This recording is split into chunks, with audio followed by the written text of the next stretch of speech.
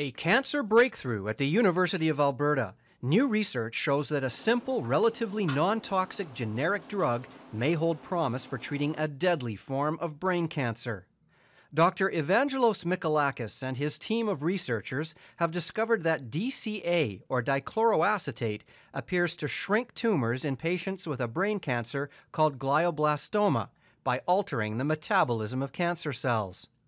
While the number of patients in the clinical study was small and the results inconclusive, the researchers say it could signal a new direction in the treatment of cancer. What Professor Mikalakis has demonstrated in human beings for the first time is that the glucose addiction that brain cancers have can be reversed by the addition of DCA as a treatment.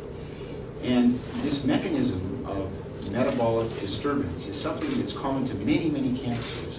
Professor Mikalakis has shown that when you reverse that glucose addiction, the cancers then lose the ability to resist other kinds of treatment. So they become sensitive to other insults. So they become more chemotherapy sensitive. They become more radiation sensitive. So that means, in principle, that one could take a standard drug that perhaps works modestly well in a common cancer, and potentially in the presence of DCA, that drug would work better.